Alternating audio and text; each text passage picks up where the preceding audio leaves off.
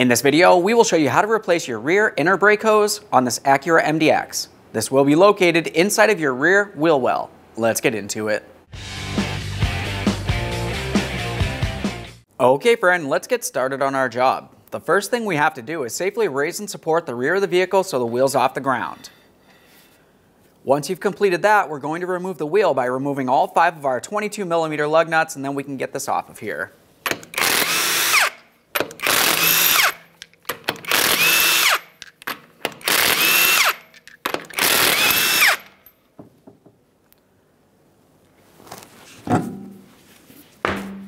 Now that we have the wheel out of the way, let's pay a close attention to the caliper. On the caliper, you're going to have a bleeder screw, and we need to open the bleeder screw, ensuring it functions properly before you start removing your brake flex hose. Typically on your bleeder screw, you're going to find a small bleeder cover.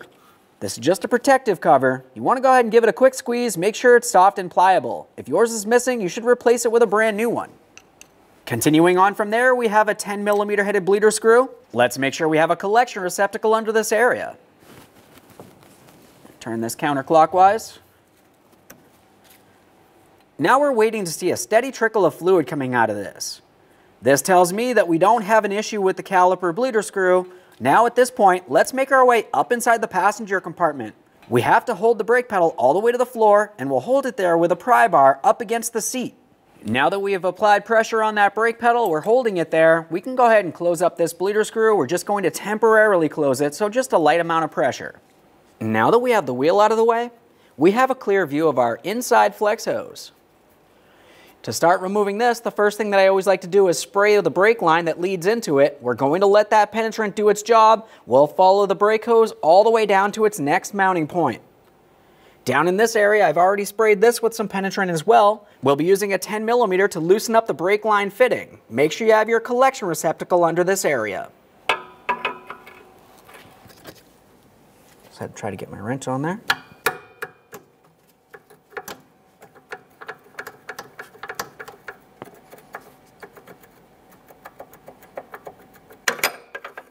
With it broken free, I can just use an open end wrench now.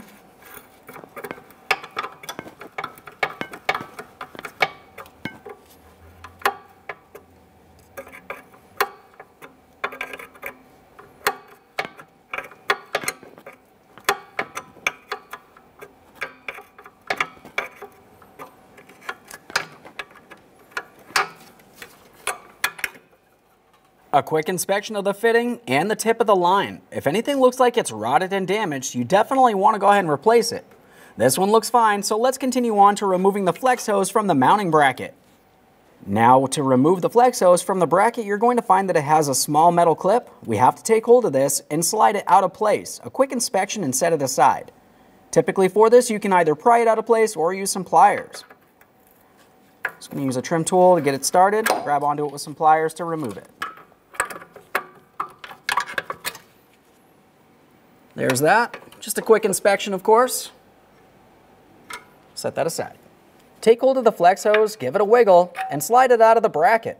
A quick inspection of your mounting bracket. And now let's follow the flex hose up to its next mounting point. Up in this area, we'll be using our 10mm again for our brake line fitting.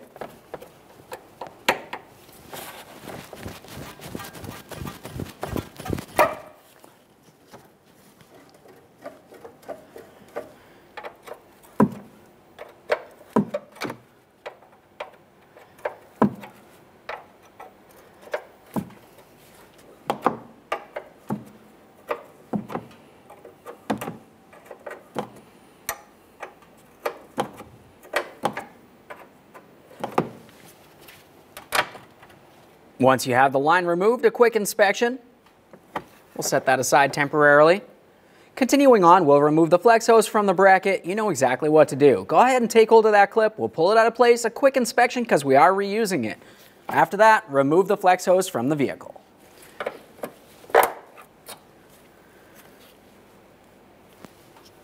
Let's give this a wiggle, slide it down and out of here. There it is, friend. Just clean and inspect the bracket here. Doesn't look like it's rotted. Now it's time to install our brand new inner hose. When we go to install this, we'll be paying attention to the base. You can tell that there's a flat area here. We want to make sure that we have that aligned with the flat area that's on the bracket. It's essentially facing straight out towards us.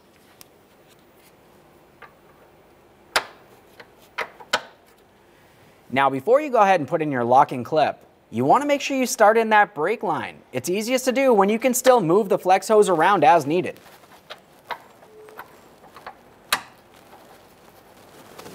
Typically you want to start these in by hand. If your fitting is stuck on the line or it does not spin freely, go ahead and use a wrench. Just be careful not to cross thread it into the wrong position.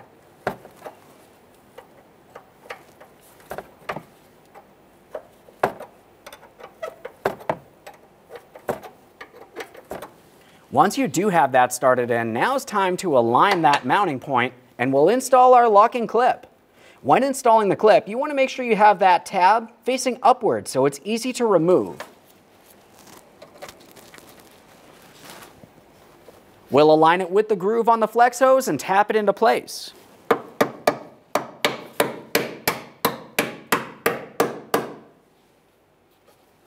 Take hold of the flex hose, ensure it's properly secured to the bracket. This cannot move around, you don't want it getting damaged. Once you have it locked into place, continue tightening your fitting. We'll bottom it out and then take it just a tiny bit further to ensure it's properly seated.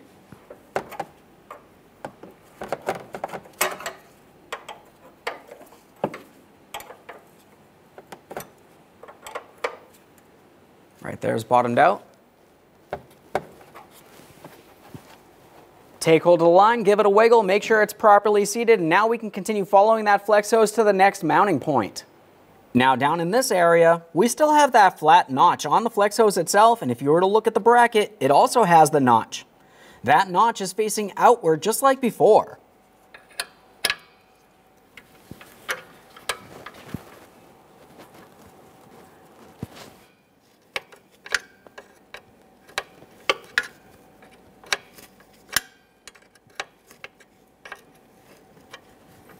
Okay, I can feel that that's started in. Let's get that locking clip in there.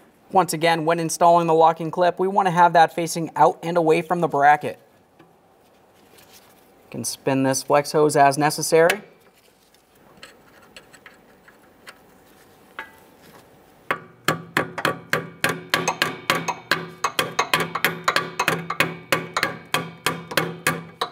Double check, make sure that's seated. Finish tightening your line.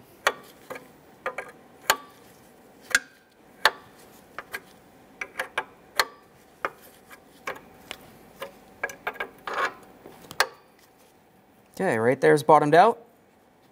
Just take this a tiny bit further.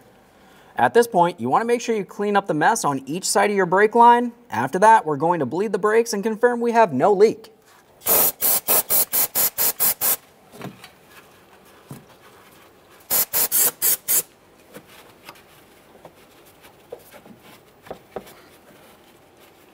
Before we can bleed the brake, we want to remove our pry bar from that brake pedal. And also, we're going to make our way under the hood to the master cylinder. We'll take hold of the cap, turn it counterclockwise, remove it a quick inspection here, and we're just going to set it right on the top of the master cylinder, making sure it's not completely sealed, but we do want to make sure nothing can fall inside the braking system. Let's start gravity bleeding the system now. We're back at the caliper bleeder screw. We have our collection receptacle under here. We're going to open up the bleeder screw and allow fluid to start making its way out. Typically, you're going to see a whole bunch of air bubbles making their way out at the same time at first because we did replace that brake hose. Once you see a steady stream of fluid, we'll go ahead and close this bleeder screw and we'll have to continue on with a manual brake bleed. And my 10mm. Okay, at this point we have a steady trickle of fluid coming out of here. Let's go ahead and close this down and complete a manual brake bleed.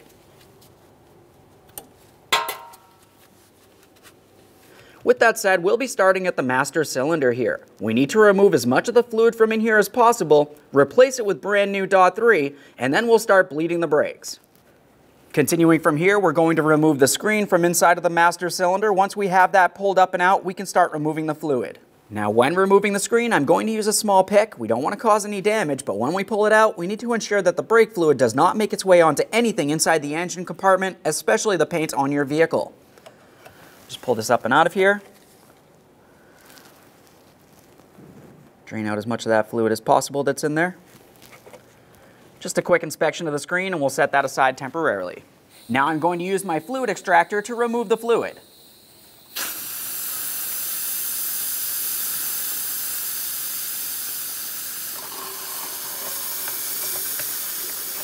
Try to get in there as far as possible. Before adding our fluid, let's reinstall our screen in the area. Just press that right down into position. Got our brand new .3 brake fluid here. We'll top this off. We'll reinstall the cover here. Turn that clockwise. Let's make our way to the passenger side rear. Now we can start bleeding the brakes. We need to make sure we have our collection receptacle handy, and this is going to be easiest with a second person. What we need to do is have the second person inside of the vehicle go ahead and pump up the brake pedal till it's nice and firm. Once it's firm, they're going to let me know they're holding it. I'm going to open up the bleeder screw, and we'll be paying attention to the fluid making its way out. We want to see only clean brake fluid making its way out, no dirty fluid, and definitely no air bubbles throughout this process. You may have to repeat the process several times. Go ahead and pump up the brake pedal, please.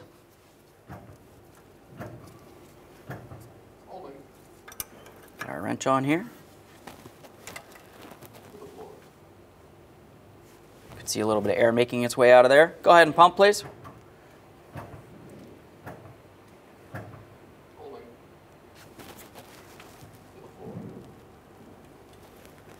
Go ahead and pump.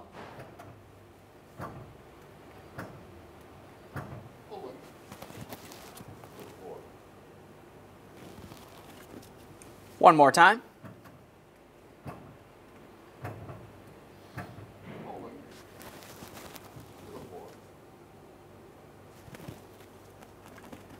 You can release the brake pedal, thank you. Let's remove this. Clean our mess, reinstall your bleeder screw cover.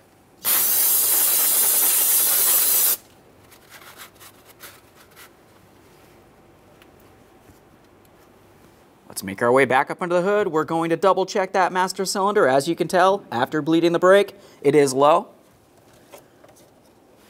Top it off with our .3.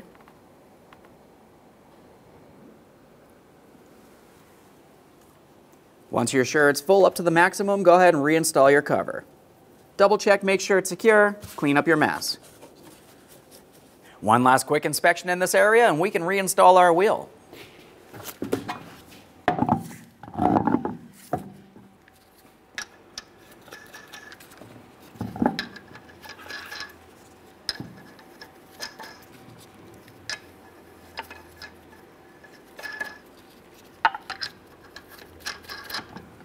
Start on all 5 of your 22mm lug nuts. We'll bottom them out. Get the wheel safely back down on the ground and torque each of these to 94 foot-pounds.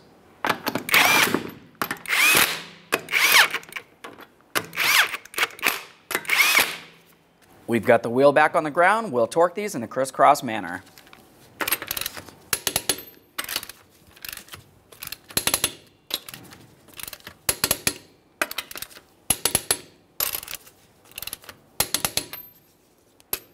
Torqued. Okay friend, we finished the installation of our brake hose. At this point, you want to go ahead and make sure you pump up the brake pedal till it's nice and firm, and then take your vehicle for a road test. Thanks for watching. When only the best will do, demand TRQ. The only company that lets you view before you do. TRQ is committed to offering the highest quality aftermarket auto parts that are engineered for peace of mind. Thanks for using and viewing with TRQ.